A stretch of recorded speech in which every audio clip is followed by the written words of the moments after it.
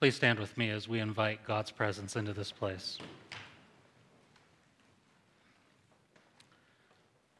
O God of the morning and of the evening hours, let your Spirit come on us here gathered. This is the holy place where we, your people, call on you in faith, joining heart and voice in thanksgiving and praise to your name.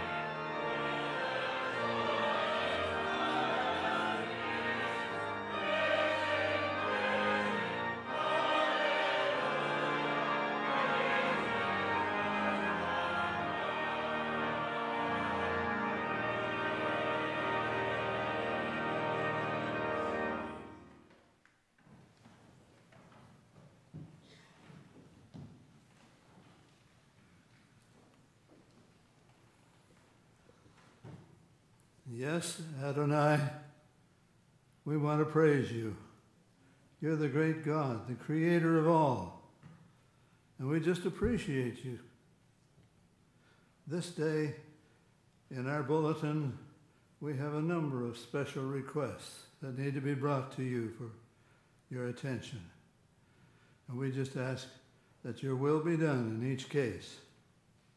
Now again today, thank you that we are here, that your Holy Spirit is with us, that you're going to speak to them, to our hearts, through the speakers. We just adore you, Lord. We're so thankful for you.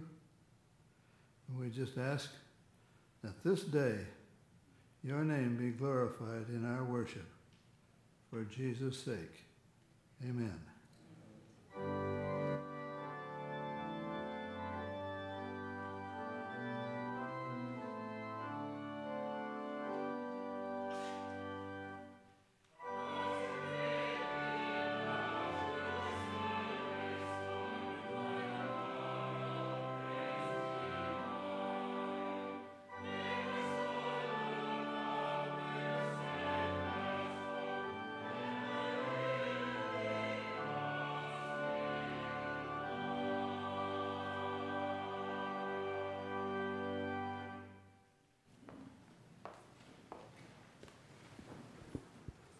Good morning.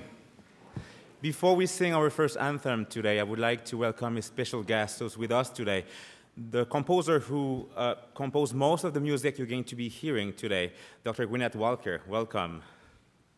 Dr. Walker.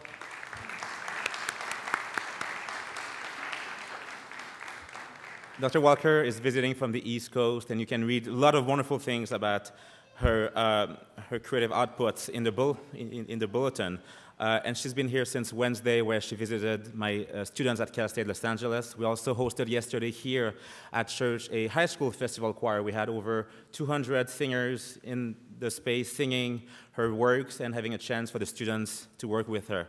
So we had a wonderful 3 days filled with passion and a lot of singing, and we're quite proud to have her with us today and sing her music. So welcome again, Dr. Walker.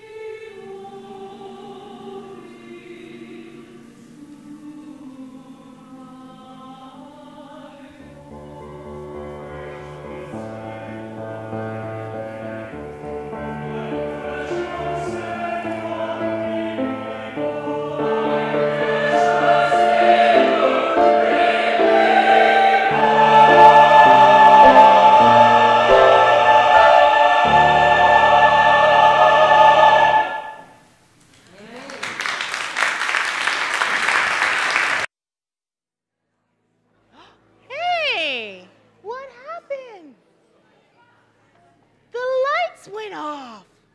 Whoa. Hi. When the lights go off and it gets dark, do you get sometimes scared? No. You guys don't get scared of the dark? No. You guys are so, you do? Have you ever been home with your mommy and daddy? And then it's so nice and the lights are on and you might even be watching TV and everything is so bright. And then all of a sudden at nighttime, have the lights ever gone off on you? We had an experience like that. Remember, Caitlin? Yes, we were at home at nighttime.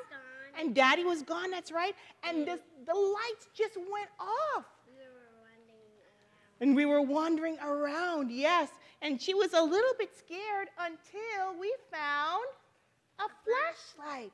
And then she wasn't so scared anymore. Even though you guys are really, really brave and you're not afraid of the dark, do you know that some people are afraid of the dark? They don't like to be in the dark. Yes, Eliana? You're afraid of the dark? Do you know what? You are too? It's okay. Do you know what? When Jesus was here on the earth and he was talking with all of his friends, do you know that Jesus was like a bright light when he was talking to his friends? When he was around them, everything was bright and sunny and wonderful. And then when Jesus died and went to heaven, it looked like this for some of them. It was a really dark time because Jesus wasn't there anymore. They didn't know what to do. Some of them were even a little bit scared. Some of them had maybe some doubts in their mind. They didn't have to go away, though. Do you know what happened, though? Jesus promised that no matter where he is, he's like a really bright light. And it doesn't matter how dark it seems in our lives, Jesus always promises to be the light in our life. That's right. And Jesus, when he left, he gave us the Holy Spirit. And the Holy Spirit was like a bright light, like this flashlight. And it came into every person.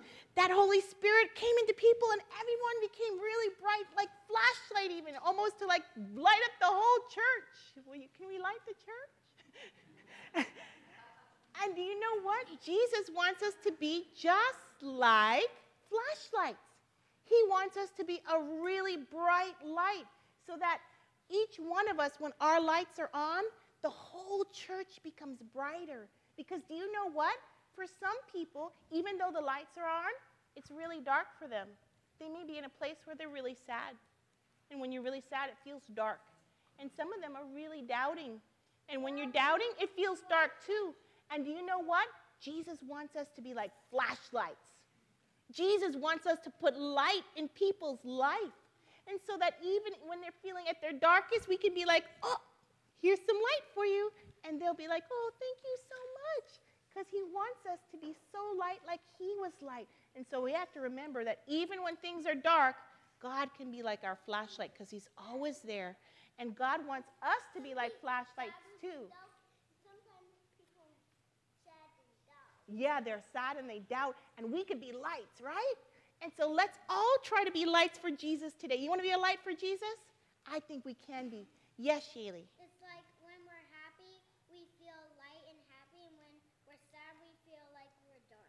That's right. When we're happy, we feel light, and when we're sad, we feel dark. But Jesus wants us all to be lights, and so that people around us can be happy, and that they can come out of their darkness because we help them.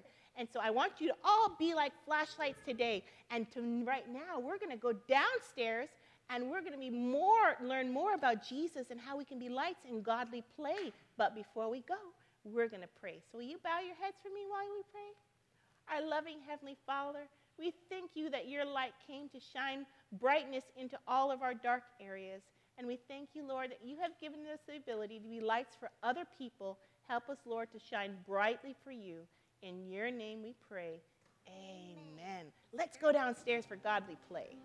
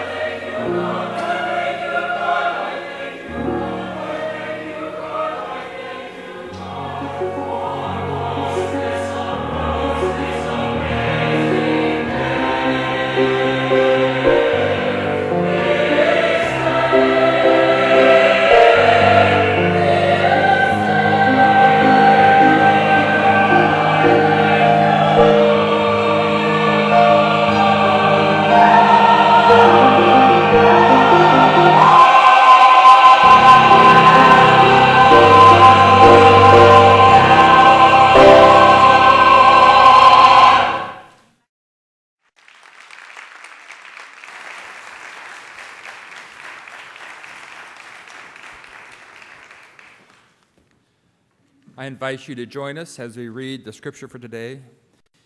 It is taken from the first chapter of the second book of Peter. You will find it printed on the inside of your bulletin. Kira and I will read the light print. We invite you to join us on the bold print.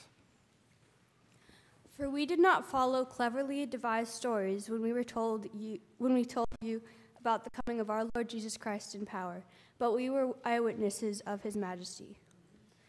He received honor and glory from God the Father when the voice came to him from majestic glory, saying, "This is my Son, whom I love. With him I am well pleased." We ourselves heard this voice that came from heaven when we were with him on the sacred mountain. We also have the prophetic message as something completely reliable, and you will do well to pay attention to it, as to a light shining in a dark place, until the day dawns and the morning star rises in your hearts.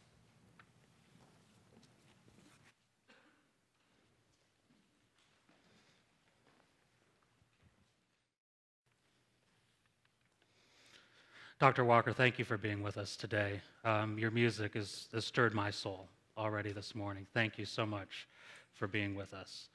And a choir, Sebastian Kemp, for what you have done to take what she heard in her mind and to now let us hear it. Thank you that we can trust you to bring the beauty of that to life. It's been a blessing to listen to you this morning, so thank you. My family realized something last night. 2.5 years ago, we moved from Atlanta, Georgia to Los Angeles. And last night, we realized that we are now truly Californians. We realize this because we are now terrified of rain.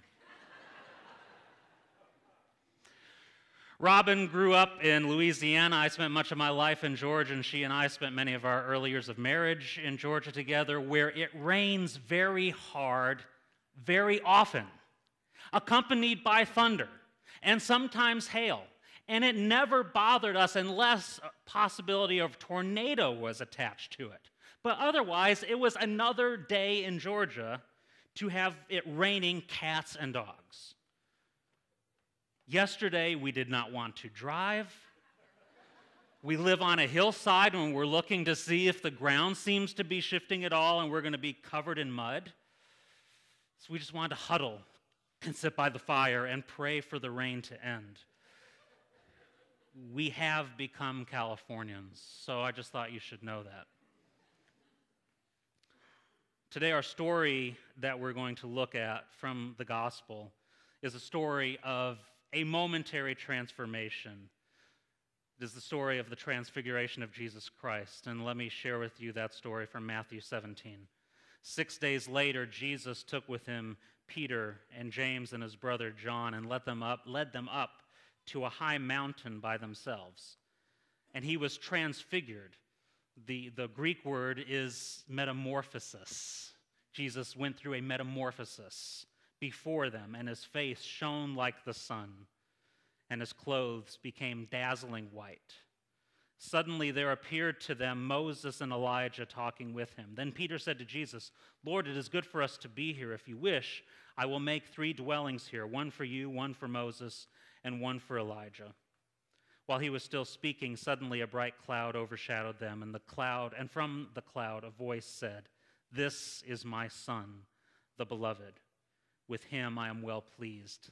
Listen to him." When the disciples heard this, they fell to the ground and were overcome by fear. But Jesus came and touched them, saying, "Get up and do not be afraid." And when they looked up, they saw no one except Jesus himself alone. As they were coming down the mountain, Jesus ordered them, "Tell no one about the vision until after the Son of Man has been raised from the dead." This amazing moment. Have you had these moments in your life? Have you had that time when the glory of God revealed itself to you? Where where it was like you were confused, you were discouraged, you didn't know what to do, and all of a sudden it was like a light shone forth and everything came clear and made sense, and you felt the presence, the comfort, the peace of God in your life in a profound way? Have you ever had that moment where you say, I don't think it was audible, but it was like I actually heard God's voice speak to me, and I needed to hear that right then and there? It changed my life. It made me know everything was going to be okay because I heard God's voice. Did you have that moment where something that you can't explain, you just cannot explain it, happened? It was miraculous, and you can't brush it away as coincidence. You can't turn it in just to a common occurrence. Truly something miraculous happened in that moment. I've had those moments in my life. My junior year of high school. Now, as you all know, I'm a good Christian boy, raised in a good Christian home. And, no, seriously, I was. And so I went to Christian school. And so at my Christian school, every year at the beginning of the year, we would take a weekend and do a spiritual retreat to kind of start the year off right, help all the kids really focus in on God as we got off to the new year. And so we would go down to this camp down in Alabama called Camp Alamisco. Camp Alamisco, beautiful, kind of on a hillside covered in pines overlooking a lake. Just spectacular. And I was part of the student leadership, part of the student association, and we had gotten together and had been praying every day for the last 3 weeks before we went to this retreat, really praying that God would really do something powerful in our midst. And something transformative would take place at that weekend at the spiritual retreat. And so we drove down, bouncing along in buses and vans, and got to the camp and spent the day swimming, skiing, doing all sorts of fun stuff outdoors. And then as it got to Friday evening and we were entering our time of Sabbath, that we gathered together at this outdoor amphitheater that faced directly west on the lake. And you could watch the sunset go down right in front of you, and there was a cross at the front of the amphitheater. It was just a magnificent scene overlooking the lake. And I will tell you, I cannot explain it. I don't remember the music. I don't remember what the pastor said that night. All I remember is that there was a time given towards the end of the service where students could get up and start sharing what they had experienced of God in their lives. And I can't explain it because there's no way to explain it. I'm a very shy person. And I still am a very shy person, and you don't believe me because I'm standing up in front of you now, and you think, therefore, I'm not a shy person. I'm a terribly shy person. And I was even more so when I was a junior in high school. And the last thing I would ever want to do would be to get up in front of a group of people and talk. Something happened that evening where I literally felt electricity pulsing through my body. And almost outside of myself, I stood up and went to the front, and I started speaking, and I had no idea what I was saying, but I was speaking words that what I was told later touched many students' lives, and that people told me later. They said, we don't know who you are and where you came from, Todd, but something happened in you that night, and what you shared really changed things. That whole weekend was powerful. It was magnificent, and my life changed. I knew God was real. God was true in my life. I had never felt the presence of God so powerfully. One night at another point, we had a thing where we'd have a guest speaker come in for a week at school and would speak to us for a week. We called it Week of Prayer. I don't know why we called it Week of Prayer, because it was just a week of sermons. There really wasn't much more praying, but I guess it sounds better to call it a week of prayer than a week of sermons. And this pastor, Pastor Ricks, I still remember him, spoke every week, would come into our Bible class and talk to us there. I'd never met the man before, only saw him once or twice since then. He didn't know me, I didn't know him. He came up to me at the end of the week after our last worship together, and he said, I don't know you, but God has his hand on you, and he's going to do something special in your life.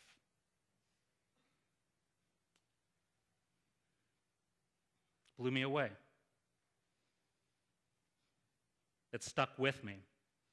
I go back to those moments and I say it was there where I sensed that God was calling me to be a pastor, that God wanted me to follow him in that way. You've had moments like that, most of you. You've had moments where God was real to you.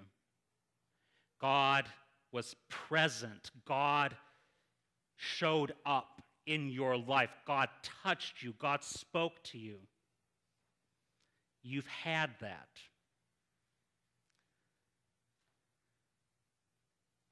It's been years since I've told that story about myself.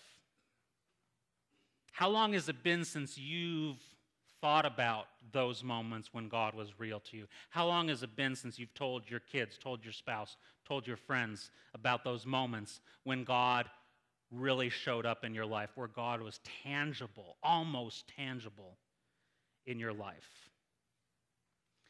When we read this story of Jesus' transfiguration in Matthew 17, Matthew is written 60, 70, 80 years after this event.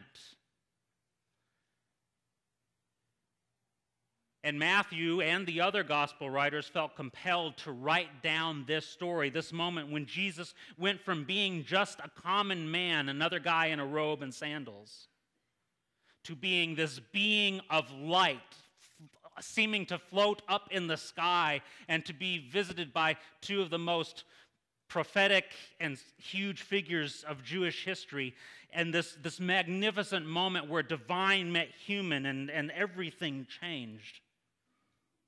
It had been 70 years since that story had been told, or had been recorded at least. Why write this story? I wonder if maybe those who were considered themselves the early followers of Jesus, who called themselves the Church of Jesus, were not having those very tangible experiences with God anymore. I wonder if this profound, miraculous moments were fewer and far between, that the Spirit's voice was not as loud in their ears, that the initial energy and electricity that drove them forward to do what they were doing was now starting to wane. And the triumphs and the victories that they were expecting to happen because of Jesus, because of the power of the Spirit at work in the world, didn't seem to be taking. And I wonder if now some of the followers of Jesus, some of those of the church, were starting to wonder, maybe what I thought was real wasn't. Maybe it was a dream. Maybe I wasn't there. Maybe that person is just making it up. Maybe it's just a story. Maybe that person was psychologically a bit unbalanced, and so something happened in their mind where they thought it happened and it really didn't. Maybe I was just young and naive. I can tell you that in the early years following those experiences in high school and some of the experiences I had in college, I never doubted God's hand in my life. I never doubted that God called me to be a pastor. Never doubted it. But I can tell you, a few years later, I've started to doubt the call of God in my life. And I've started to look back at those earlier experiences and say, you know what? Junior year in high school, 17 years old, there is so much hormone stuff going on. There is so much emotional stuff that goes on when you're a teenager, and it's just everything. I mean, I don't know, what is real and what's in my head. And girls were wrapped up in that too. And I mean, I remember one of those moments is holding one of the girls' hands while we were praying. And I don't know whether that was a spiritual moment or I was hoping that was going to go somewhere between us.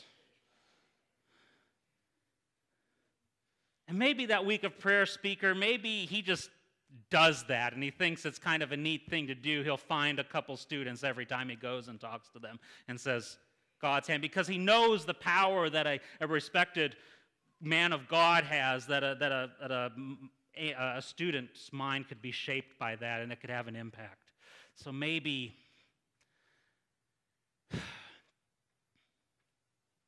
I've doubted those experiences, and maybe they're not real.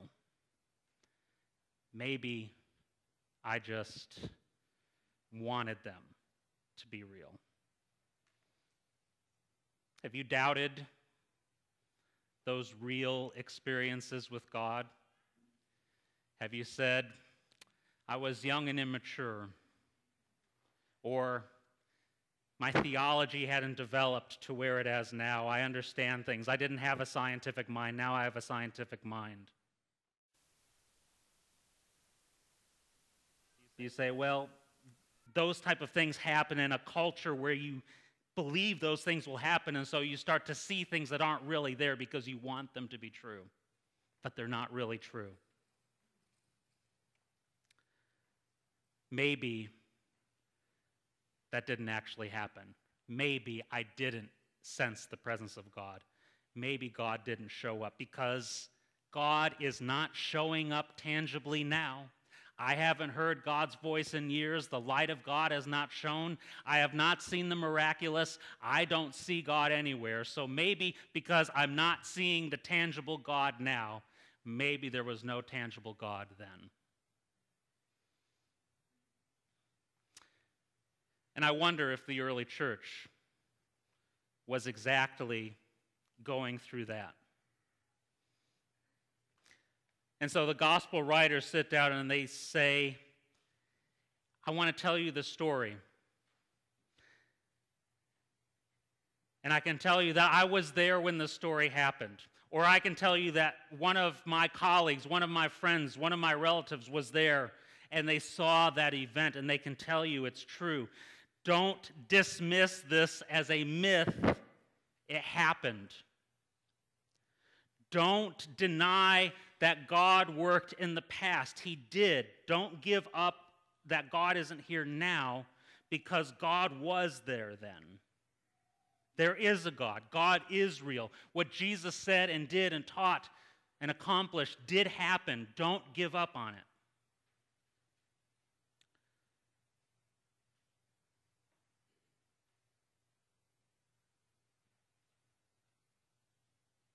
Wouldn't it be nice if we could constantly experience God's tangible presence in our lives? To hear his voice speaking to us regularly, to have moments where you're not sure what to do and the light shines and everything makes sense. That when you pray, you get an answer.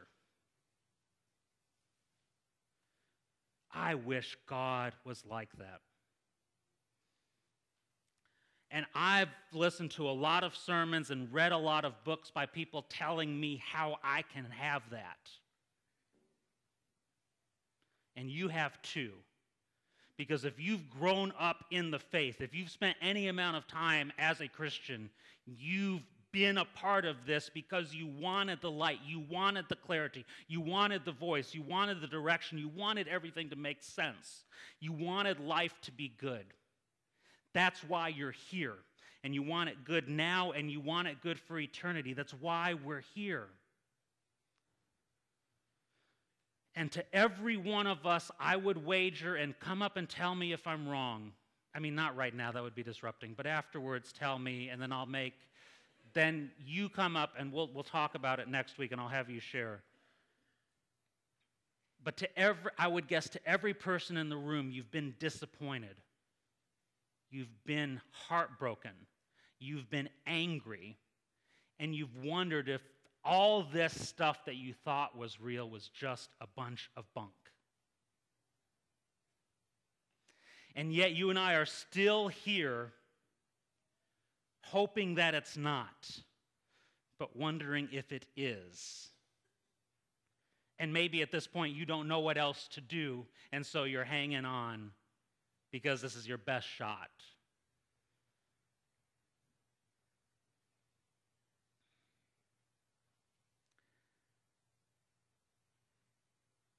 I am wondering now if God has expected us, or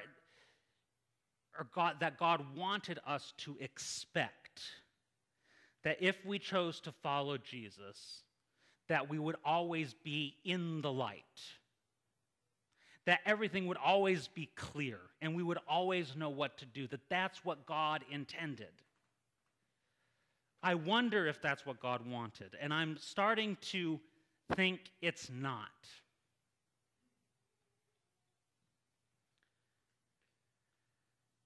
My proposal to you today is this: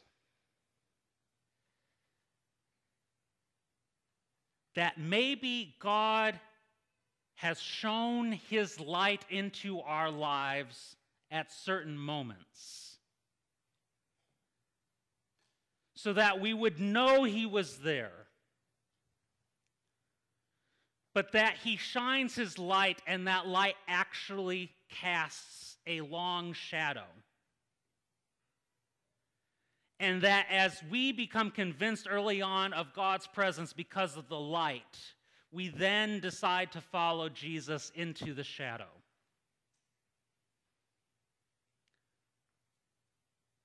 You notice what Peter did when they were up on that mountain and Jesus was in his glory and Moses and Elijah are there and and the voice of God is speaking.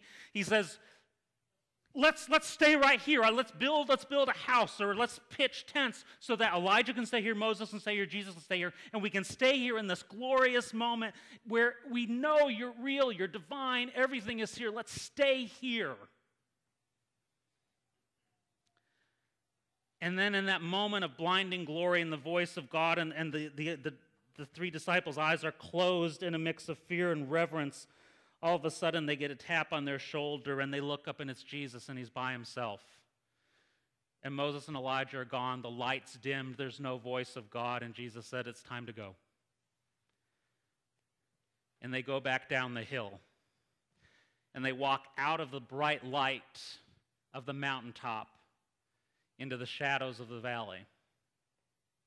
And look at what the first thing happens when they get down off the mountain into the valley. In verse 14 of Matthew 17, it says, when they came to the crowd, a man came to him, knelt before him, and said, Lord, have mercy on my son, for he is possessed by a demon. Some translators, theologians, suggest that the language points to maybe this boy had epilepsy, and he suffers terribly. He often falls into the fire and often into the water. And I brought him to your disciples, but they could not cure him. Jesus answered, you faithless and perverse generation, how much longer must I be with you? How much longer must I put up with you? Bring him here to me. And Jesus rebuked the demon, and it came out of him, and the boy was cured instantly. Then the disciples came to Jesus privately and said, why could we not cast it out? He said to them, because of your little faith. For truly I tell you, if you have faith the size of a mustard seed, you will say to this mountain, move from here to there, and it will move, and nothing will be impossible for you.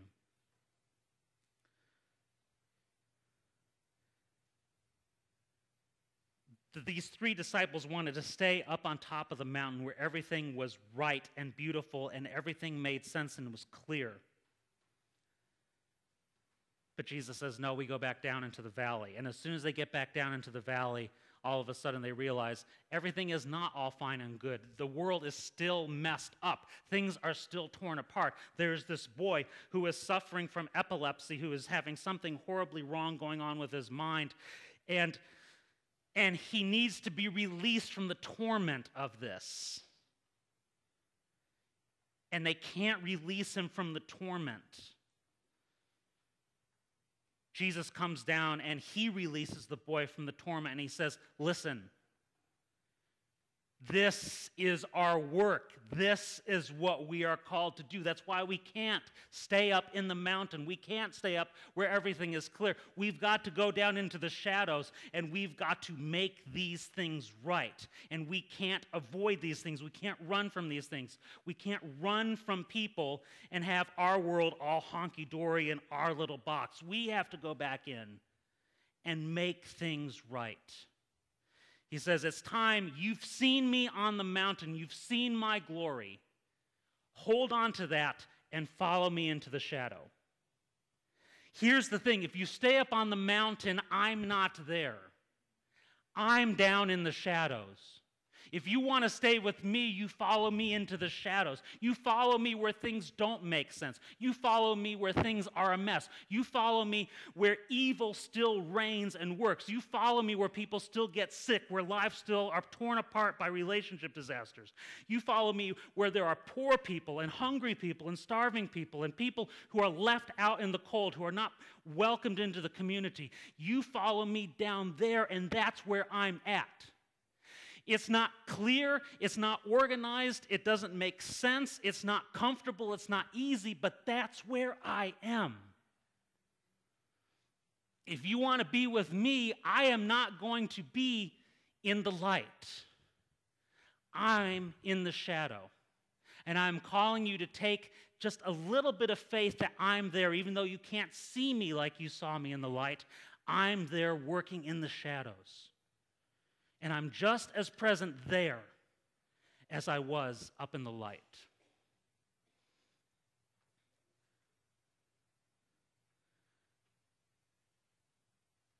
I've shared this with you before. You've heard it before.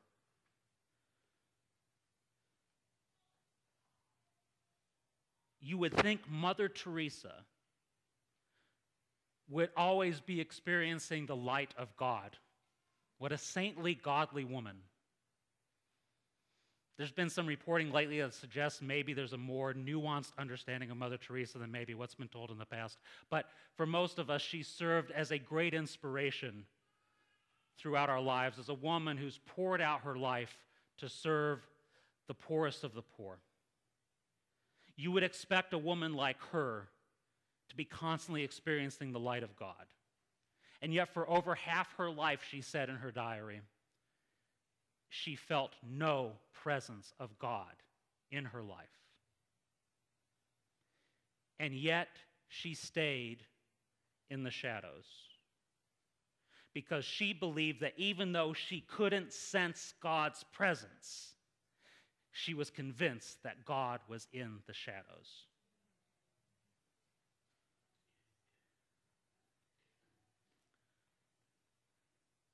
The Christianity that sells you a God that's always in the light and is wanting to bring you into the light so that your life is constantly in the light is a Christianity that is selling you a bill of goods. The story of Jesus Christ is he went from the light of heaven to the darkness of this world. He went from a glorious angel singing in the skies over Bethlehem to being born in a manger. He went from marching through the streets of Jerusalem riding on a donkey and being celebrated as King of Kings to being mocked and ridiculed by that same crowd and being taken to a cross. The story of God, and therefore our story, is the call to move and follow Jesus into the shadows, because that's where Jesus is. And here's the other thing. You are called to move into the shadows with Jesus because you just might be the light of God to somebody else in the shadows. You might be the one that for another person, things came clear because of you. You may be the one who showed up out of the blue. They can't explain it away by coincidence or anything else. You were literally their miracle in that moment. That in your words of advice, of wisdom, of comfort, that you were the voice of God.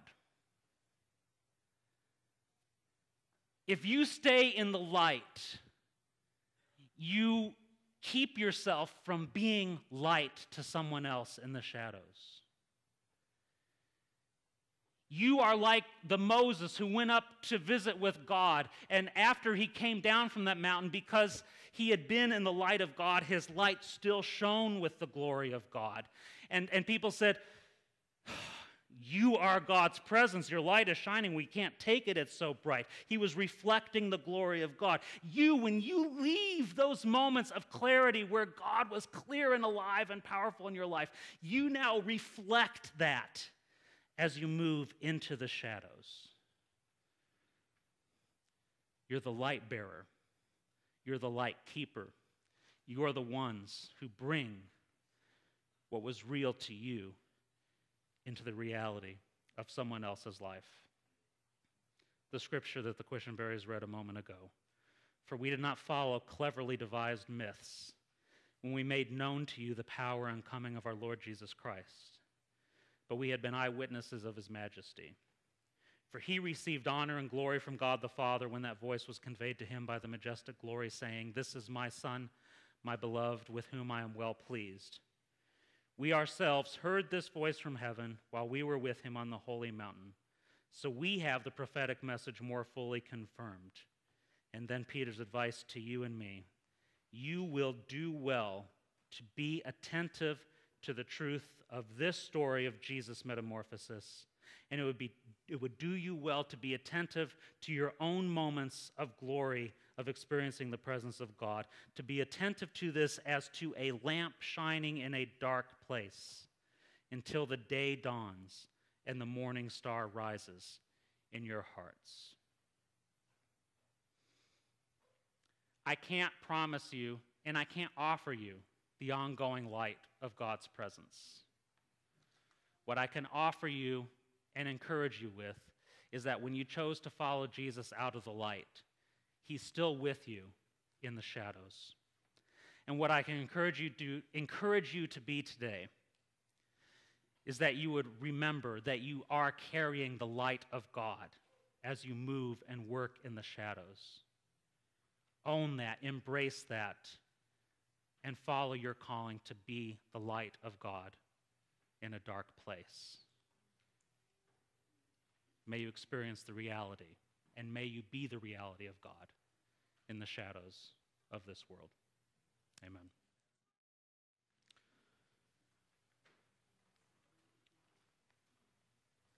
I want to talk to you about a couple things as we prepare to take our offering this morning.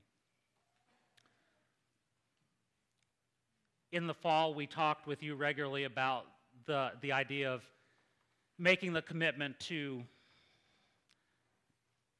if you were in the position to do so, to increase your giving to the church by 1%, or maybe just add $5 a week to what you're giving because of the mission that we were undertaking, the things that we were wanting to do in 2014. And I want to tell you, in January and February so far, you have responded to that call profoundly. We are off to a great start because you've chosen to be faithful, because you've risen to the challenge. We are off to a great start, and I want to thank you for that commitment. I want to thank you for believing in the mission of what this church is trying to do. Thank you from the bottom of my heart. We are able to look and continue to move forward with what we're doing because you've been very generous in your giving.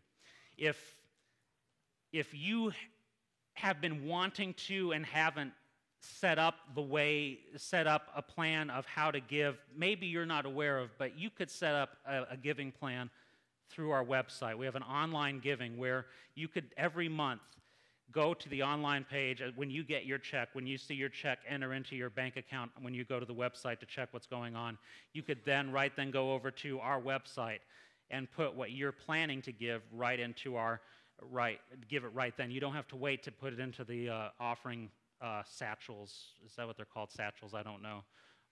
Those little money bags. Money bags sounds irreverent in some way.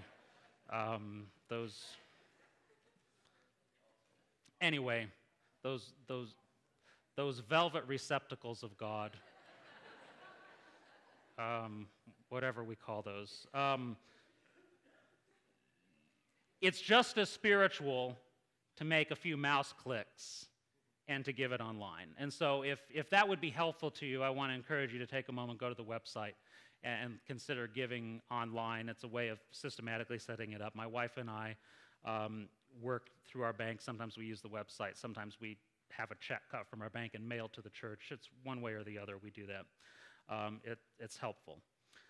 And then just two things I want to also mention to you, two needs that we have that you can give that are not financial gifts, but gifts of energy and time. Our greeting team, which you'll notice this morning, we had a great team of people in the courtyard at the doors as you entered in to greet you, welcome you, help you find your way around the church. We're still looking for 4 or 5 more people who could join that team so that nobody has to give more than once a month. They can do that once a month. The rest of the time they can sit in the pews and worship with the rest of you. If you would be willing to give one Saturday a month, and there are 4 or 5 people, you can visit Leela Leong. Leela, stand up. You love attention. No, she doesn't. She hates this.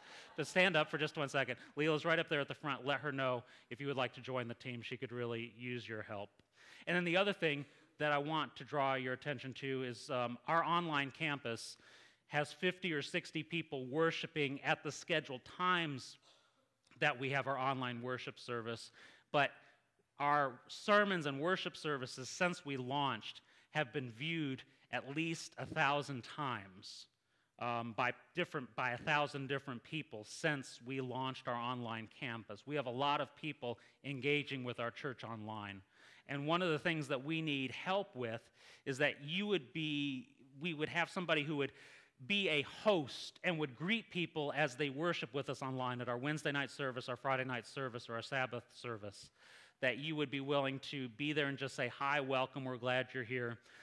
Pastor Leif can tell you all about it. You know who Pastor Leif is. Find him afterwards today. Let him know that you'd be willing to do it once a week, once a month, just an hour of your time to help connect people. We're doing this online campus not just so people can just click on a button whenever they want by themselves to watch a sermon or to listen to music. We're wanting to create an actual worshiping community on Wednesday night, on Friday night, on Saturday morning. And so to be able to interact with the people who attend at those times is very important. So you may be an introvert who doesn't like to say a word to anybody when you're here on Saturday morning, but you are a Facebook talker and you're the most extroverted Facebook or Twitter person. This is your ministry, to be a warm, welcoming person online to our online campus. Please talk to Pastor Leif about that and let him know that you're willing to help. With that said, thank you again for all that you do with your ministry, with your financial support. Let's pray. Father, you've given us so much. You've done so much in our lives. We give back today. We give back financially, saying thank you. We give back with our time, saying we will serve you, we will serve others because you have served us. Thank you for what you've done. Thank you for what you will do. Thank you for being with us in the shadows. In Jesus' name, amen.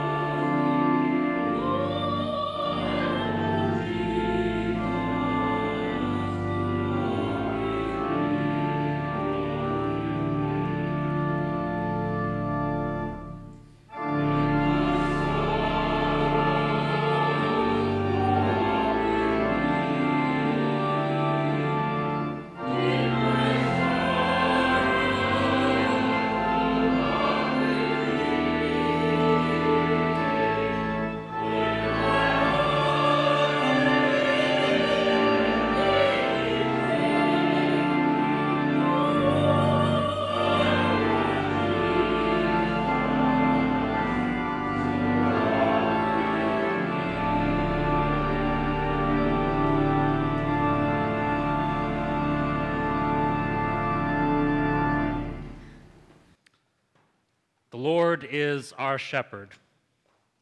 We shall not want. He makes us lie down in green pastures. He leads us beside quiet waters. He refreshes our souls. He guides us along the right paths for his name's sake. Even though we walk through the darkest valley, we will fear no evil, for he is with us. Your rod and your staff, they comfort us. You prepare a table before us in the presence of our enemies. You anoint our heads with oil. Our cup overflows.